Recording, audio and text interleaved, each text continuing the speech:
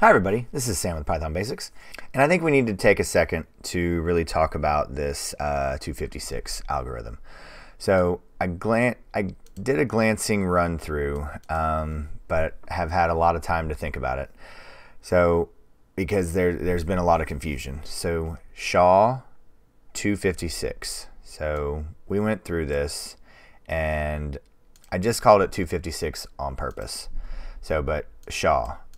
Secure hash, hash, and now I have secure hash algorithm. Don't know how my insert key got pressed. So all right,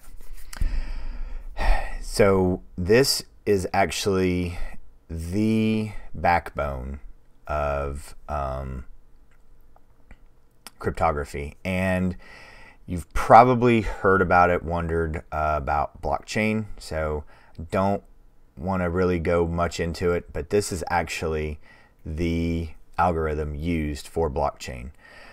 And I do want to talk about this for a second. So I jumped across and says the digit size. The block was 64.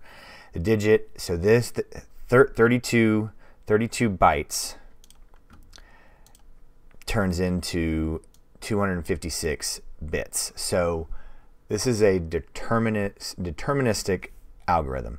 No matter the size of the document or size of anything you're passing into this algorithm, you will get 256 bytes out. And you will only get the same 256 if you pass in the exact same object. That's why this is so powerful, is that there is no repeat.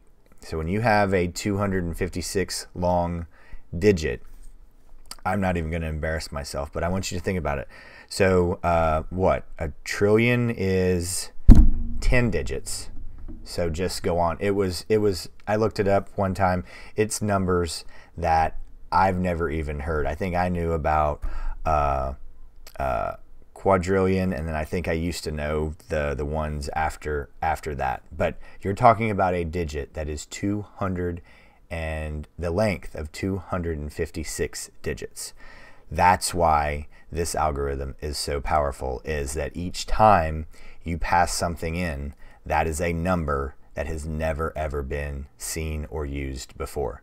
That's why the blockchain and cryptocurrency is so useful, is that these numbers have never been seen before.